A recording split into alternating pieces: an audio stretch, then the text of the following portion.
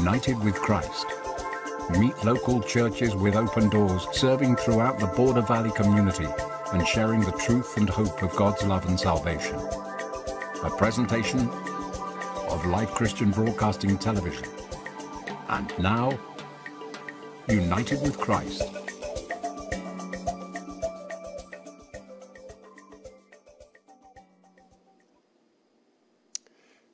Good morning. My name is Mike Woods, and I'm here today to serve as your teacher with United for Christ from KSCE TV. By way of greeting to you, in addition to what I've already given, I want to say Happy Thanksgiving. And please remember what the Word of God says in the book of 1 Thessalonians chapter 5, verses 16 through 18. Rejoice evermore, pray without ceasing, in everything give thanks, for this is the will of God in Christ Jesus concerning you. God's will for us is that we not simply thank Him on one day of the year, but we have a lifestyle of rejoicing in Him, praising Him, and thanking Him. Last week we looked at John chapter 15, beginning with verse 18 and through verse 27. If you have your Bible, please open it to John's Gospel, the 15th chapter. I'm going to give a brief review of what we discovered last week. The main idea in these verses is that following Jesus Christ invites rejection and persecution.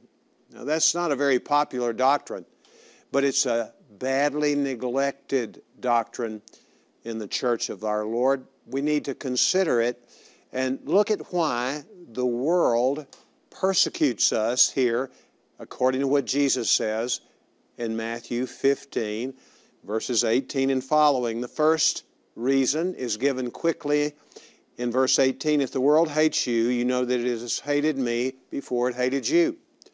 Jesus is said to have come into the world, which was made through Him, and the world did not know Him, and those who were of His own family did not know Him. His siblings basically rejected Jesus as the Messiah. We also know that because we are associated with Christ and identified with Him closely, we'll be like Him, and in being like Him, we too will not be accepted by the world. To be more blunt, we will be rejected by the world. And there's the second reason in verse 19. If you were of the world would love its own. But because you are not of the world, but I chose you out of the world, therefore the world hates you. Everyone whom Jesus was speaking to at this time, all the 11 of the apostles, were once of the world, in the world. And as long as we are in the world, we're like the world. We have the same weaknesses the world has, the lust of the flesh, the lust of the eyes, and the boastful pride of life. Those are the three broad categories. And we behave like the world. And the world, when we behave like them, doesn't see any threat coming our way. Jesus talks about this, about Himself, and then by implication about us in John 3, 19 and 20. I'm going to paraphrase it. What He says about Himself, when the light comes in the world, then the world retreats because it hates the light because of the wickedness, the evil that is associated with the world. So you can see why the world would reject us once we have come to know Jesus. And remember what Jesus says about us after we come to know Him. He says, you are the light of the world. Let your light shine before men in such a way that they may see your works and glorify your Father who is in heaven. When we get to know Jesus, He comes to indwell us, and by virtue of His being the light of the world, He lets that light shine in our hearts, but not simply in our hearts, but through our lives. And this is an irritation at least to the world, if not something that calls them to retaliate against us because we expose them. The third reason is given in verse 21. But all these things they will do to you for my name's sake. Namely, what he says up in verse 20, if they persecuted me, they will also persecute you. The world persecutes us because it does not know the one who sent Jesus. That's what Jesus says. If they knew the Father, and the only way to know the Father, of course, would be through Jesus. He is the way, the only way. The result is that they don't care for us either. So that's a rather bleak picture, isn't it? If we're going to follow Christ, we're going to suffer persecution.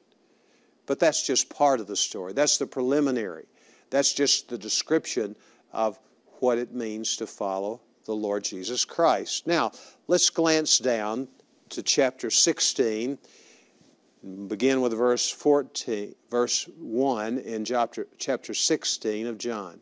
These things I've spoken to you that you may be kept from stumbling.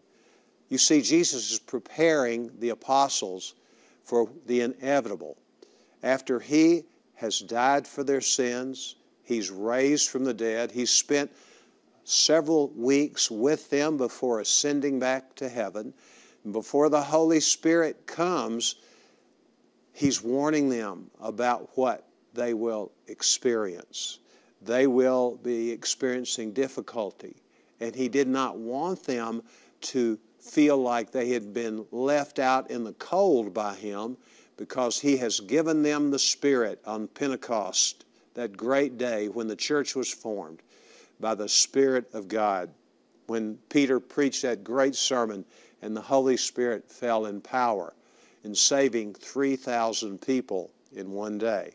Notice what he goes on to say in John 16:2. They will make you outcasts from the synagogue. This would be people who are of the world. But an hour is coming for everyone who kills you to think that he is offering service to God. Now pause just a moment.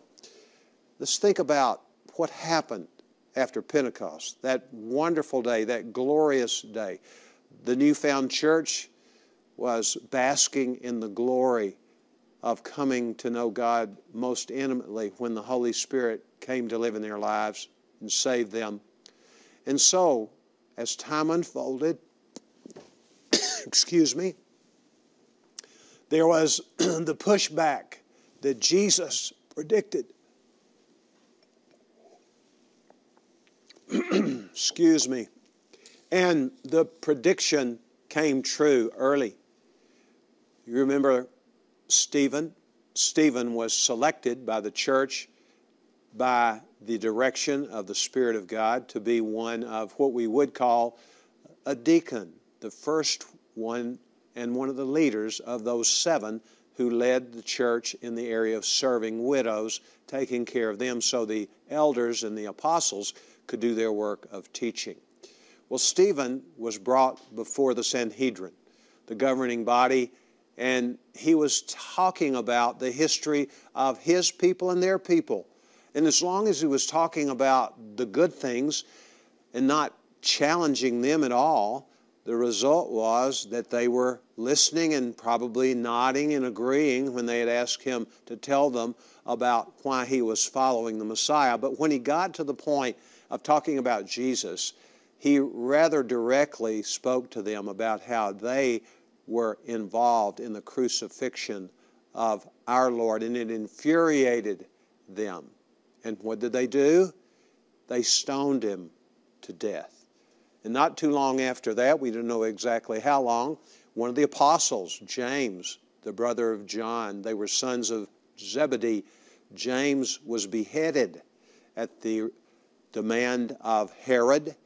And Herod thought he could get more favor with the rank and file Jew and the leaders of Judaism by killing James, by beheading him. So persecution broke out early in the church. And as it says here, they will make you outcasts from the synagogue and so forth.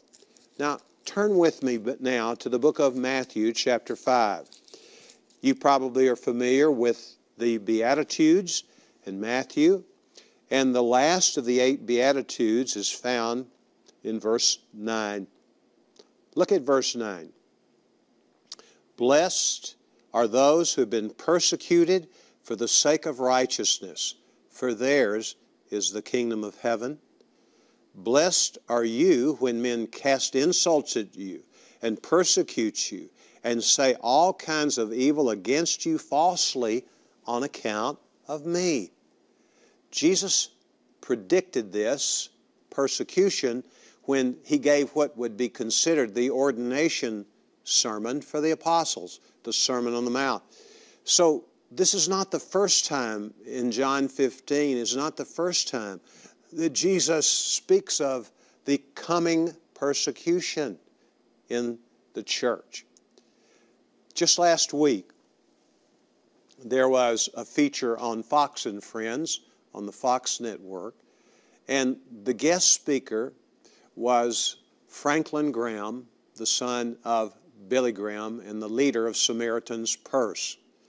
And Franklin was reporting how last week, on the 16th of November, there was a delegation from an organization simply known as Aid to Christians in Need. And this presentation was made in the Parliament of Great Britain. And it related how in the last 2 years there has been an inordinate increase in persecution of believers, especially on the continents of Asia and Africa and in the Middle East. And the persecution has resulted in all kinds of trouble. Some have been killed. Many have been marginalized and kicked out of their families because in the case of those who are Muslims who have come to know Christ, they have left their faith and their families have felt obligated to see that they were killed unless they repented.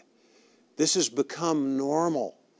This has become awful in that region. And we need to be concerned about those who are part of our body, to pray for them and to plead for them and to speak up for them through avenues that God has given us to do so. So what does the Word of God say about us? When we are people who have been persecuted for the sake of the gospel, we are blessed. How does that work? We've been blessed because we identify with a special group of people. Look at verse 11 again of Matthew 5. We are identified because we have become like the prophets of old. Look at verse 12. Rejoice and be glad, for your reward in heaven is great. For so they persecuted the prophets who were before you. Now, does this mean that we should go out and try to be obnoxious and be rude to people and offend them so that they will attack us and persecute us? Not at all. In fact, we are to be people who are not only light but salt. Our conversation should be sprinkled with salt. That's what Paul talks about in Colossians 3. Let your conversation be winsome, gracious, sprinkled or scattered with salt. Salt is that which gives flavor to things, isn't it? Salt is that which makes some foods worthy of eating. I cannot imagine eating something without salt. Even fruit sometimes I use salt on, and it enhances the flavor of even fruit. Well, we are to be people who bring a flavor into the world that's sorely lacking and deep down, deeply desired. And that is the salt. Jesus says we are the salt of the earth. So we're not to go looking for trouble or try to make trouble. We're just to follow Christ. And as we saw last week from John 15:26 and 27, Jesus says, the Helper, the Holy Spirit, will come to you because I will send him to you, and he will bear witness of me. Now the question is, Through whom will he bear witness of himself? Well, it will be none other than you and I. By just being a nice person, it's not likely that we're going to be persecuted. It comes with our sharing the gospel. We cannot help but want to tell people about Jesus Christ. Do you remember, if you know Jesus, what you wanted to do after Jesus answered your prayer for forgiveness and you yielded to Him as your Lord and He came into your life? I remember what I wanted to do. I was a schoolboy at the time. I went to my teacher, I'll never forget her name, Mrs. Tedder, and I told her that I had come to know Jesus the day before. It was a Monday morning. And I was so excited, and she was so kind to me. I don't know if she was a Christian, but she was sweet to me. She didn't reject me for that. But as time went by and I began to mature and I began to hang out with people who were adults, I began to witness to them, share Christ with them. And they found it offensive at times, and they let me know. Even to this day, sometimes when I share Christ, people are very positively negative, if there's such a thing, and they just say, I don't believe in that. Don't speak to me like that. I remember one time when I approached a man who was in a bar. I was not there to drink alcohol, but I was there on assignment from my seminary class in Fort Worth, Texas, to witness to people in bars in the city of Fort Worth.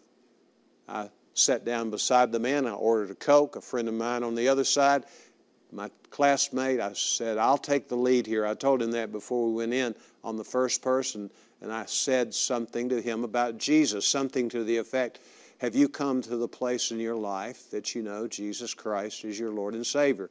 And he looked at me rather sternly, and he said, don't talk to me about Jesus in this place. Well, that was the end of that conversation, but you understand that the world is not favorably disposed to our telling them about Christ and their need for Him. And sometimes they reject us. Well, in the remaining moments, I'm going to ask you to turn to Philippians. Philippians is a little later here in the New Testament. And we're going to look at the Apostle Paul. You know, Paul was in prison when he wrote the book of Philippians. He was on death row as far as he knew. He was an old man in his 60s. That was his own description in another letter he wrote at the same time to Philemon, an aged man. He had eye trouble. He was alone most of the time. He could not have visitors except on special occasions. And so what we need to remember, his situation was a difficult situation there. But he had the grace of God with him. It's been said that the letter of Philippians is a letter of joy through and through, and it is. Let's look what he says to the Philippian church. In verse 4, he says, rejoice in the Lord always. Again, I will say rejoice. Let your gentleness be evident to all. The Lord is near. Do not be anxious about anything, but in everything, by prayer and petition, with thanksgiving, present your requests to God, and the peace of God, which transcends all understanding, will guard your hearts and your minds in Christ Jesus. Finally, brothers, whatever is true, noble, right, pure, lovely, admirable, excellent, or praiseworthy, think about these things. And he goes on to say, I have learned the secret of being content in each and every situation. Are you like that? Are you a person who spontaneously praises God when you face difficulty, who resorts quickly to thanking God for the difficulties in your life when people are mistreating you, when you're experiencing hardship, as the Apostle Paul was when he wrote this to the Philippian believers? Well, how's that possible? It's possible because of one line in the 5th verse of Philippians 4. Look at it. The Lord is near. Think about this. Paul, in prison, he was not really alone, was he? Because the Lord Jesus Christ was with him. And that enabled him to rejoice in the Lord. And he commands us. This is the Holy Spirit's desire for us, that we praise the Lord all the while. And what happens when that occurs is that the devil has to flee, because God is enthroned on the praises of His people. The Bible says in Psalm 16:11, in your presence there is fullness of joy, and in your right hand there are pleasures forevermore. Where are we if we know Jesus? The Bible says, these are the words of Jesus, my sheep hear my voice, and I know them, and they follow me, and I give eternal life to them. This shall never perish. No one can snatch them out of my hand. Our residence is in the hand, as it were, of the God-man, Jesus Christ, the place of ultimate security, ultimate safety, ultimate joy. I would rather be a doorkeeper in the house of the Lord, David said, than to dwell in the place of wickedness. God has given us more than a place as a doorkeeper in the temple of God. We're part of the temple of God now, the temple of Christ in the church of Jesus Christ, and He lives in us. So we can rejoice always, and we can be gentle. How could you be gentle when you're in trouble?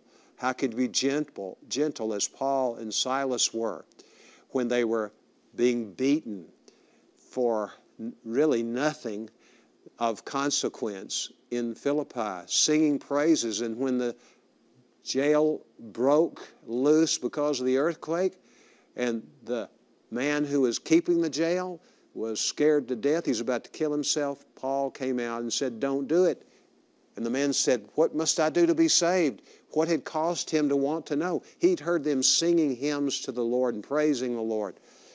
And they saw this man see their gentleness and give his life to Jesus. And he was one of those who read this letter to the Philippians. He well understood it. And then here's the other thing.